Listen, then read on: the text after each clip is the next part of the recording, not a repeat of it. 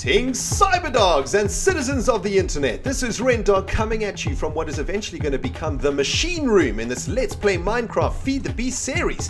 In the previous episode, we were working on this bad boy over here, the industrial electrolyzer, and in this episode, we are going to be working on creating what is known as an advanced machine block.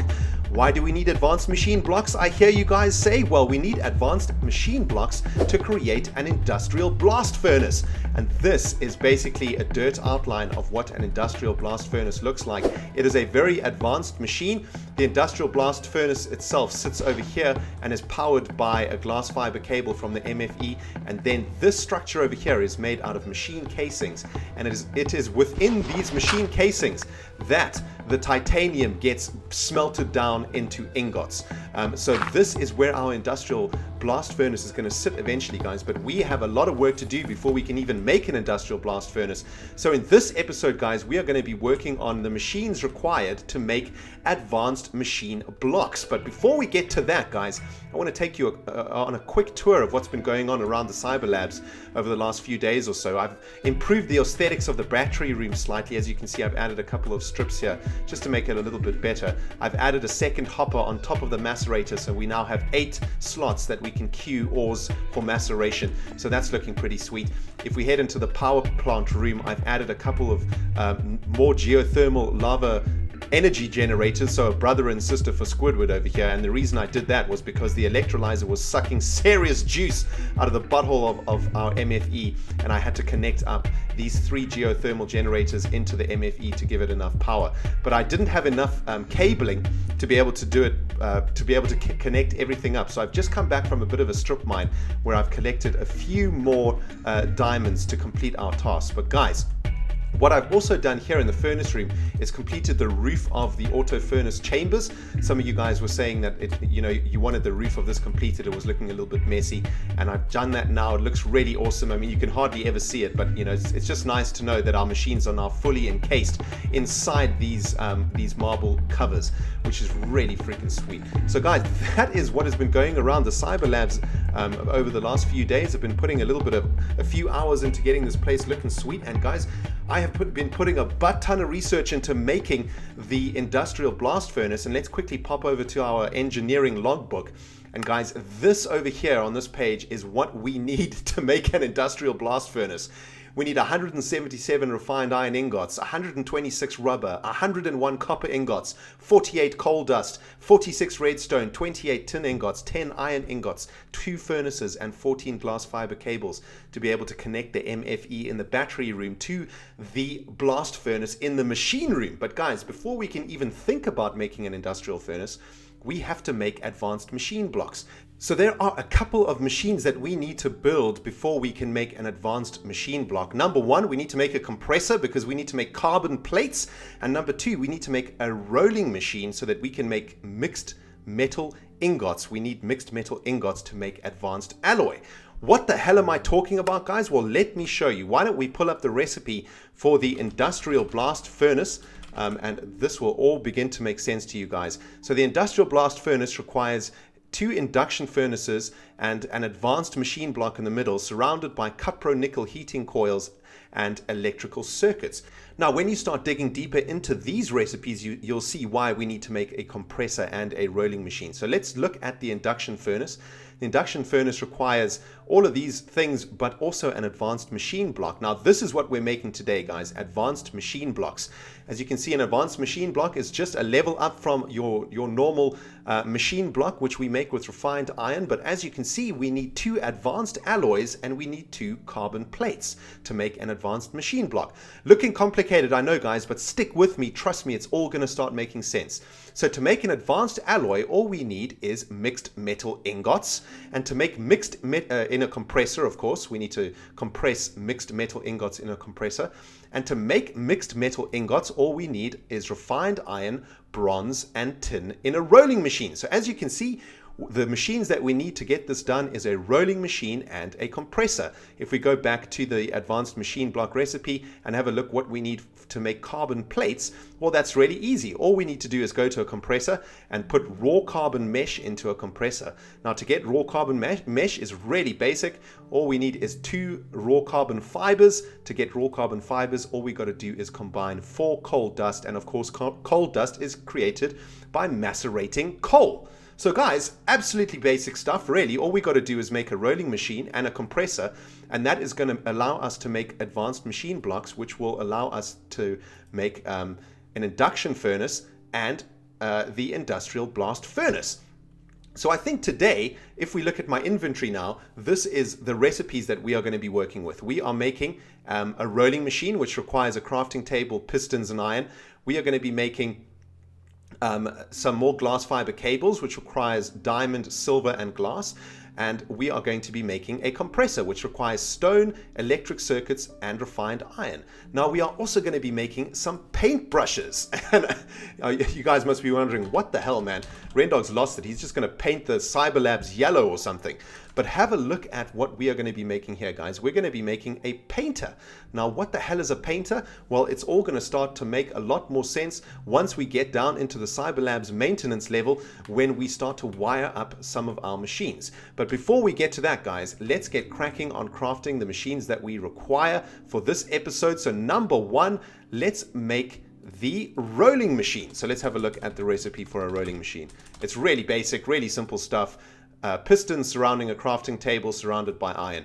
I really love this recipe. It's like, you know, you put something on the crafting table, then the pistons sort of squash it into a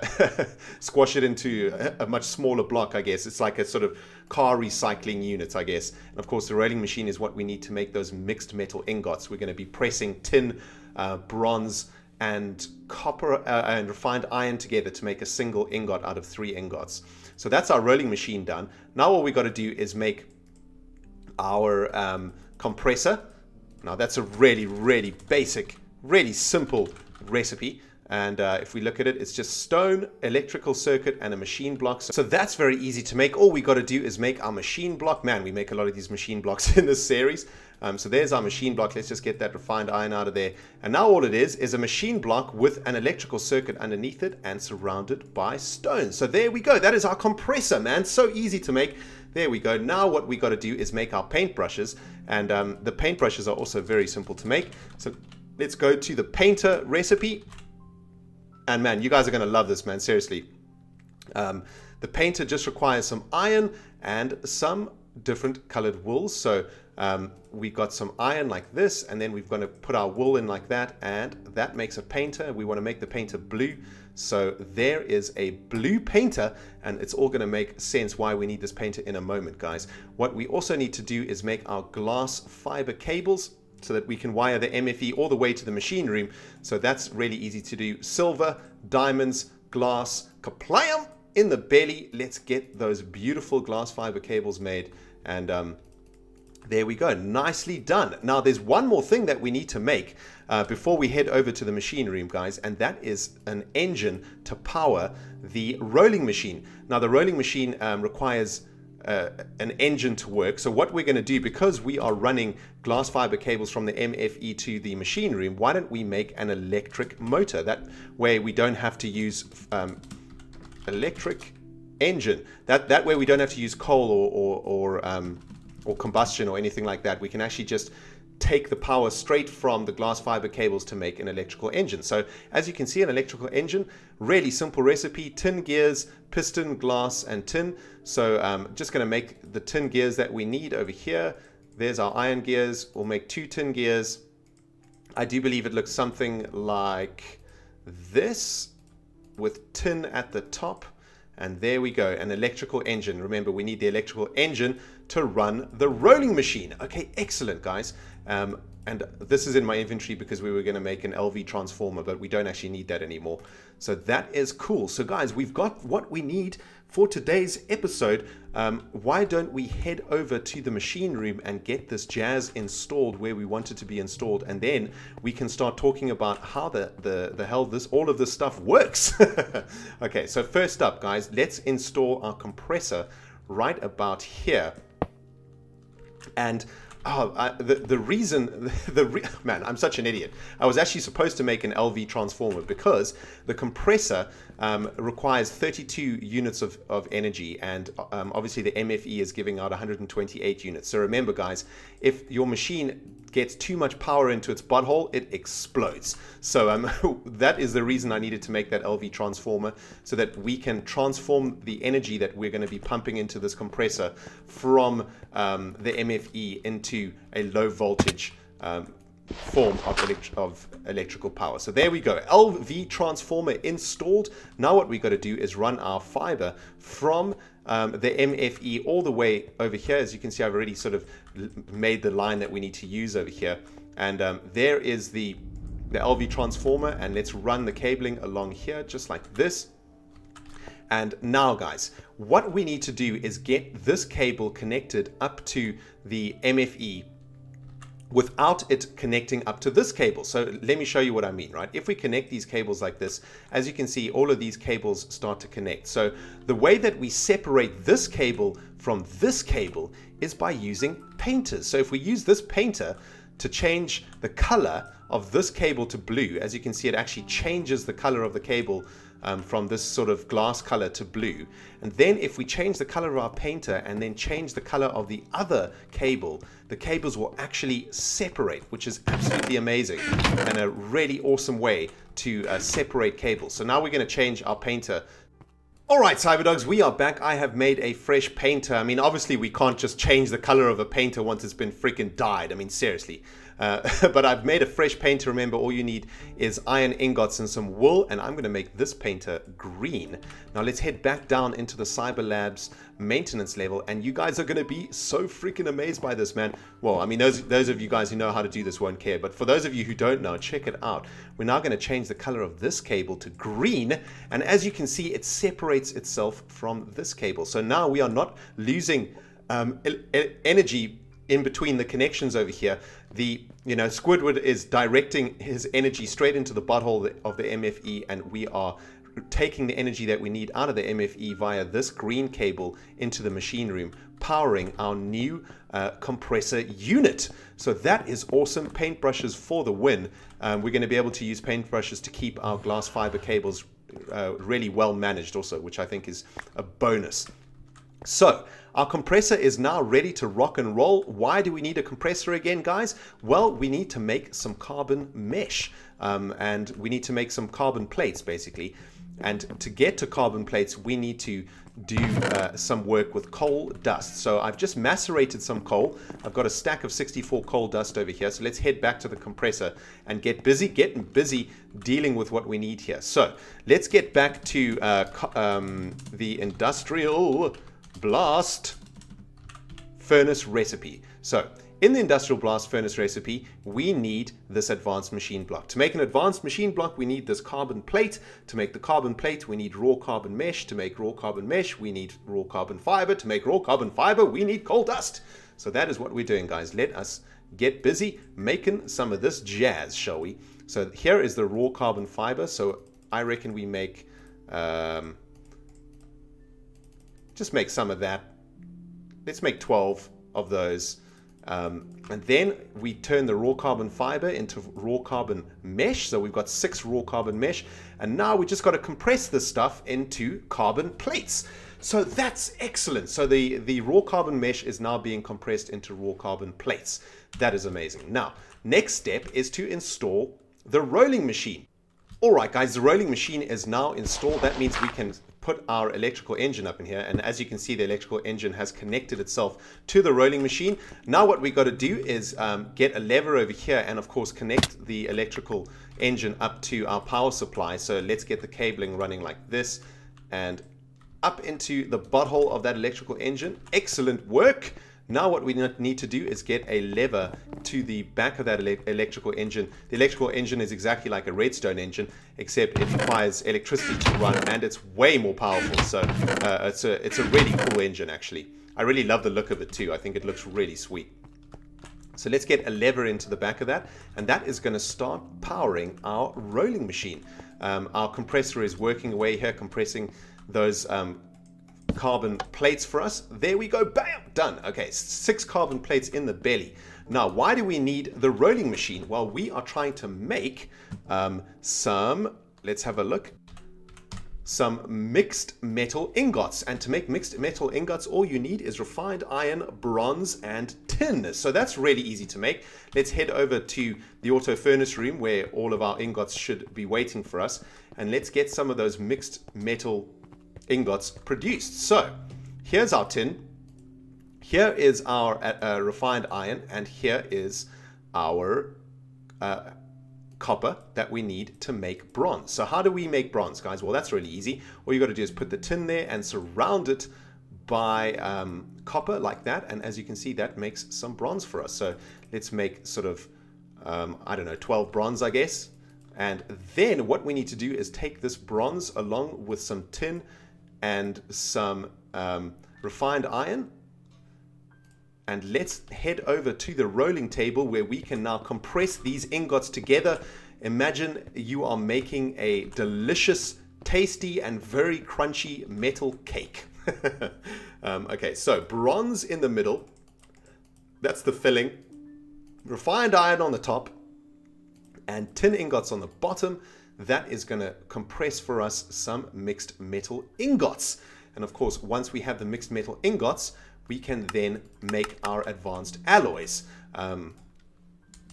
Let's have one last look at what an advanced alloy looks like. And that is what it looks like. I mean, it's literally just going to come out of the compressor just like that. There is our mixed metal ingots. What we're going to have to do is take our mixed metal ingots over here to the compressor and stick the mixed metal ingots in the compressor, and that is going to compress them into advanced alloys. There you go. So really simple, guys. I hope that wasn't too complicated, but what we needed to do was make carbon plates, and we needed the compressor to make carbon plates, and we needed to make advanced alloys, and we also needed the compressor to make advanced alloys, but we needed a rolling machine to create these mixed metal ingots. So these are the two machines you need before you can get to an industrial blast furnace, but both of them are not really expensive at all, as you can see, and they both work really quickly, really efficiently, and there are our advanced alloys. We obviously need 6 of these to complete 3 advanced machine blocks. So let's carry on the production line here. It looks like this engine seems to be running okay, but is our MFE being drained quite heavily now?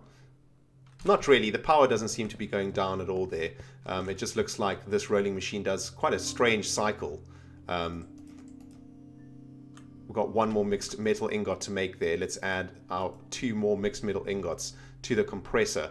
And that is our carbon plates and our advanced alloys done, guys. I tell you what, I'm going to kaplam this bad boy, and once this compressor is done making our advanced alloys, I'm going to bring you back and we can finish off our advanced machine blocks. Kaplam! Alright, Cyber Diggity Dogs, I am back, carbon plate in hand, and I am so freaking excited, man. Let's head over to the project table and finish off our advanced machine blocks once and for freaking all. Oh my goodness, this has been a very hectic episode of crafting, man, but it's been really, really sweet. So what we need to do is make 3 normal machine blocks. There we go. And all we're doing now is upgrading these bad boys into advanced machine blocks using our advanced alloys like that and our carbon fiber plates or our carbon plates like that, and we now have 3 advanced machine blocks. Oh man, that is epic. High five, Cyber Dogs.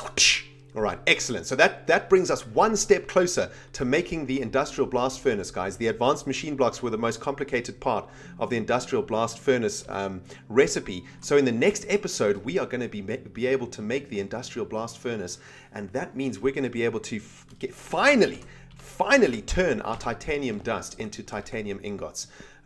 And of course, we need those titanium ingots to make a diamond mining drill as a part of the recipe for the quarry. But guys, before I leave you, I just wanted to come over here and show you how much smelting we've done over here. It's really amazing. And let's head over to the, man, I am starving. I need a tater up in the belly after this episode, man. Damn, my brain is completely fried. But I hope you guys managed to follow along on those recipes, and it did make quite, I hope it made enough sense to you guys. But guys, check how much maceration has happened. Iron, tin, gold, iron, bauxite and silver. So I just wanted to pick up these bits of dust, and I just wanted to get the auto furnace room ablazing before we say goodbye. I really love it when every single furnace is fired up. It looks really awesome. I wanted you guys to see that and enjoy it along with me. Check it out, man. So freaking sweet. Bye. Fired up, man. The furnace room is doing its job, man. That is looking absolutely sweet. Check that out. But guys, that is the end of this episode. 3 advanced machine blocks made. Next episode, we are making an industrial blast furnace, my friends. I hope you guys have enjoyed this episode as much as I've enjoyed playing it. And if you have, you smack that freaking like button, man. And if you haven't subscribed yet and you've just joined us from somewhere in the interbubs, welcome to the CyberDog pack. And may you stay for many, many months and many, many years. Guys, this has been ReNDoG playing Minecraft Feed the Beast, the Minecraft edition. And I cannot wait to see you in the next episode. Goodbye, my friends.